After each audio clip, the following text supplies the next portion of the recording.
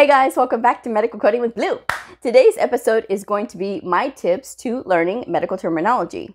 Now, if you're new to my show, I am Blue. I'm a medical coder, and I have my channel to share my experiences and some of the things that I know about medical coding, and obviously medical terminology. But I hope that if this video has helped you, that you will take a moment to like and share and subscribe.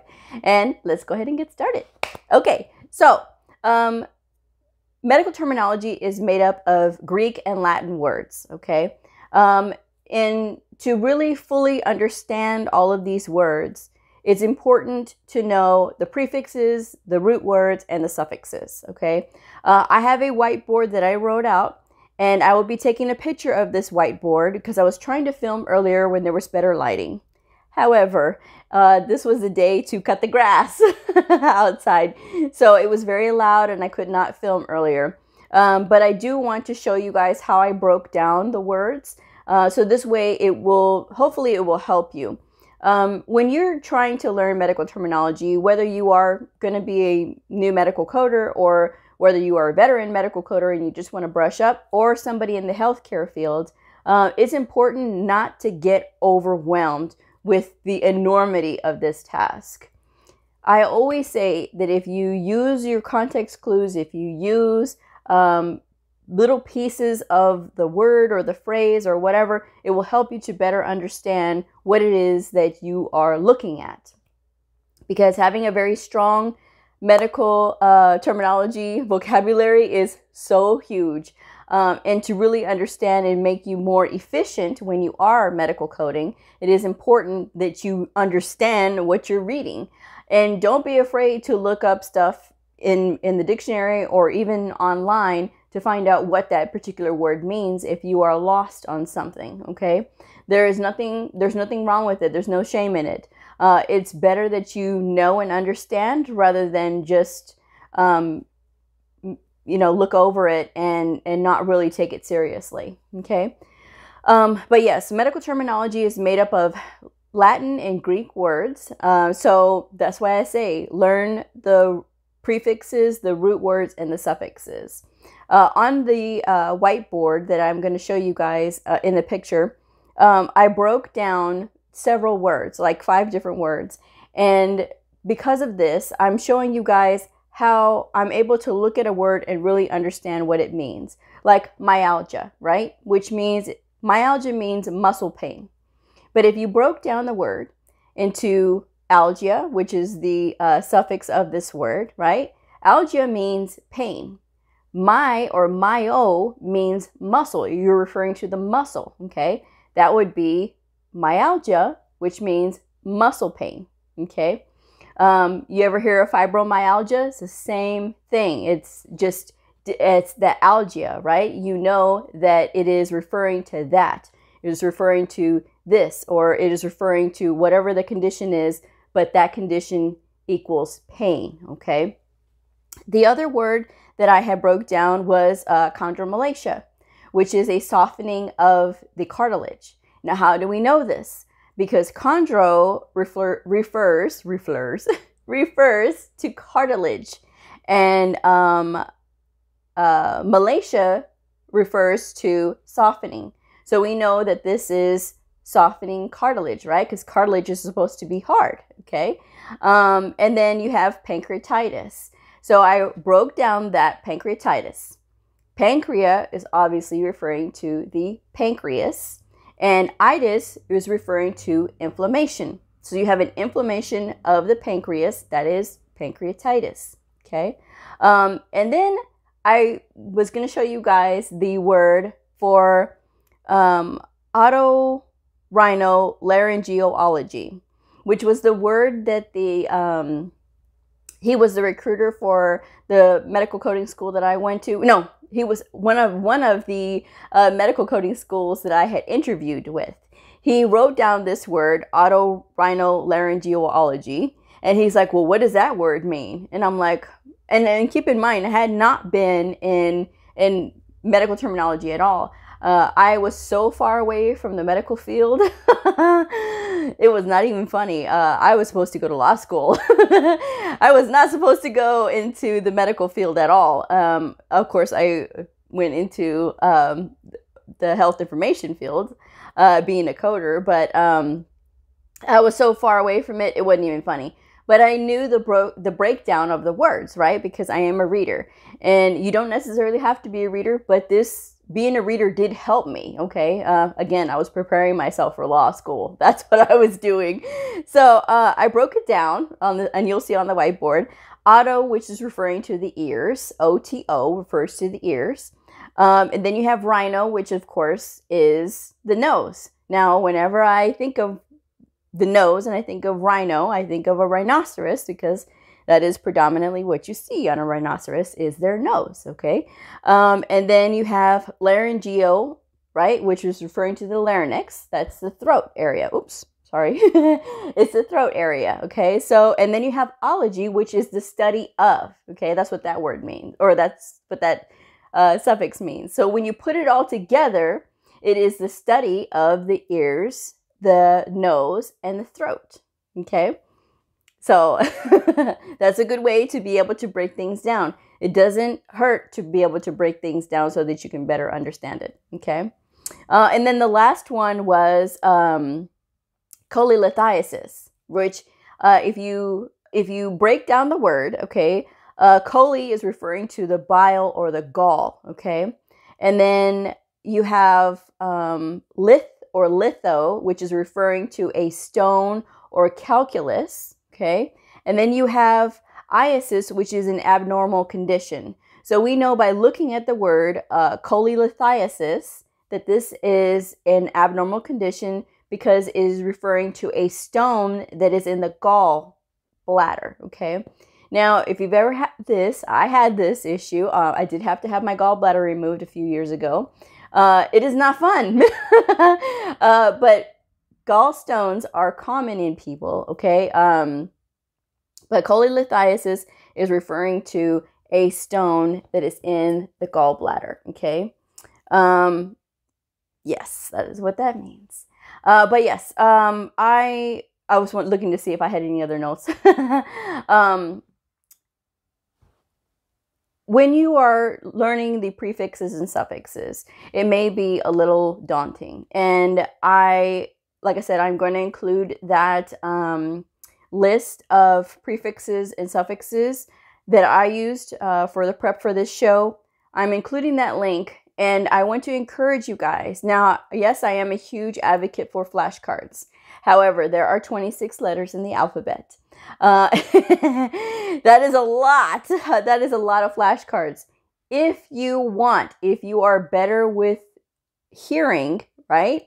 In hearing, like learning, like audio learning, what I would suggest that you do is on your phone, record yourself saying each of those prefixes or suffixes and what it means, okay? And this way you have a recording. Now, the list can take maybe sometimes 3 minutes, depending. The A list is really huge. Other lists of other letters is really a lot smaller. I went through the S list in like 1.5 minutes or something, like almost 2 minutes. So that way you guys can have that recording and then listen to it. And then that way you can, you don't have to write anything, but you can just listen to it and you'll know what that prefix or what that suffix means. Now, I would suggest that you break it down into like 7 letters in a month. Work the first 7 letters, second, and then so on and so forth till you get to the end, and of course you run out. But this way you can just break it down and you'll be done in 4 months. I mean, you'll know all of the prefixes and suffixes of the alphabet from this list. And this list is pretty comprehensive, guys. So that's why I recommend this one. This is not an ad for them, but but this was a really good list. So, but if you take the time and you record yourself and then just turn it on when you're brushing your teeth in the morning, and that way you can just listen to it, okay? That way you can, when you're listening to it, you don't necessarily have to look at anything, because after a while when you are studying, your eyes do get tired. Yes, I know. And your hand gets tired from writing all the flashcards. But I wanted to give you guys an alternative to doing flashcards. This way you can commit it to memory by just listening to it. And these, I mean, it'll, like I said, it'll be like a minute, minute and a half, maybe 2 minutes. Just reading it, just reading straight from the list. And that way you can have it and you can start to remember it and you can start to expose your mind and your brain to it. Okay. But the most important thing is to not panic. Don't panic. You guys, you have to know that when, like doctors, they had to have years of schooling. And do you think they memorized every single bone in the body and every single medical terminology word their first year? Heck no. They memorized a lot, yes, but they had to work at it, and they still have to work at it. They go to school for 10 years, roughly, you know, and I mean, that's average, you know. Some go for longer, some go for 15 years, but they spend all that time learning. We are merely lay people, and most of us as medical coders have our high school diploma or a GED. And so because of that, you know, it's obviously, yes, we have to work a little bit harder because we're a little bit behind the bell curve when it comes to learning things. I mean, doctors you usually know in their early 20s, you know, I was in my late 20s when I started, and I've known people who were in their 60s. I knew a lady that was in her 60s that went to medical coding school, and she had to learn all that stuff. So, and she made it. She's still a coder, and she's in her 70s. So that's just something to consider. You're never too old if that's your hang up. You're never too old to learn. I'm just saying. But it is going to take some commitment. It's not something that you can learn overnight, and you should not get after yourself if you can't pick it up right away. Okay, just break it down. And like I said, work with 7 letters in a month, and then move on to the next 7 letters, and then move on to the next 7 letters. And by the time you know it, you're going to be a whiz. Because you know that good foundation, you know the foundation of you know the prefixes and suffixes and things like that. And after a while, then it'll be easier for you to pick up, you know, the bones in the body and all the muscles and, you know, all the nerves and things like that. It will get easier for you. But don't try to force yourself to memorize, because that is the quickest way to burn yourself out. Okay. And then sort of confirm that you feel like if you feel like you can't do it, it's going to confirm that if you try to burn yourself out saying, oh, I've got to do all these flashcards and I've got to do all of these things and I've got to study for hours on end. No. Do not study for hours on end without giving yourself intermittent breaks. Okay. I really do recommend studying for 1 hour and giving yourself a 10-minute break or a 15-minute break per hour, per 1 hour. So that way you're not like, you know, making yourself tired or burning yourself out, because it is a marathon, not a sprint. You guys have to know that. It is a lot to learn, yes. But when you're learning medical terminology, the better your foundation is, the easier it's going to be. Okay. Now, there are also a lot of videos on YouTube about medical terminology, and a lot of them are like really nice. I'm not gonna link them on here because you guys can do the research and you can type in medical terminology and there's going to be a lot of them that pop up. Okay, so just take the time to look at those ones. There's YouTubers out there obviously that are much more advanced than I when it comes to doing the art on the in the frames or whatever. But there are people that have done wonderful videos, very pretty and like a lot of color and things like that. So if that helps you to learn, you know what I mean, by all means, go for it. There are apps out there. Don't ask me because I do not use apps. I only use flashcards. I am old school, okay? Yes, there were smartphones back then, but our smartphones back then, a little over 10 years ago, were not the smartphones of today. Okay, so if you feel confused because you don't know what I mean, trust me. A little over 10 years ago, phones were not the same. I'm just saying. But there's a lot of apps out there that you can go on and that will help you to train you how to do these things. But like I said, if you want to look at it, like do those flip ones on your phone. I really do recommend handwriting them out. However, I know it's a lot. So I also recommend talking it on your phone and recording it. So that way later on you can just play it back. And you can play it back in the middle of commercials. You can play it back when you're about to go to sleep. You can play it back. That way you can go to sleep listening to it and it'll be in your head. And the recording will stop. I mean, obviously it'll stop whenever it's done, a little video clip. But that way you can just sort of keep listening to it. And then if you give yourself time to learn it and get on a schedule to learn, and like I said, break it down in a span of 4 months, yeah, you can go through the first 7 letters, the second 7 letters, and then so on and so forth. And then you're done in a little less than 4 months. And you've gone through all of the prefixes and suffixes. And, you know, there's no stopping you once you understand fully what those things mean, okay? Because then you can start to pair those with like the root of the word. So you can really look at the root and figure out what they're trying to say. I'm just saying. But yeah, that was how I learned. And a lot of the websites that I looked at for other research to try to see if there was other things that I could bring to you guys, they said that a lot of the same thing. You just have to be patient with yourself. And writing those flashcards out would really help. But like I said, if you want to do it on the record, that's even better too, because then you literally have no excuse, because you don't have to do anything. You just have to listen. Okay. But yes, check out those different YouTubers that talk about medical terminology. Some get really in depth into it. Like I said, I will not recommend any other ones because you guys can do the research. Okay. So I will go ahead and finish it up for that one for today. But I did get another quiz uploaded to my Patreon channel. So the Patreon channel is going to have the quizzes.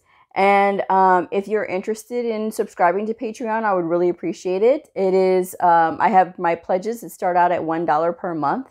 And it gives you access to all of the videos that I post, plus the quizzes, plus the critical thinking. I did include a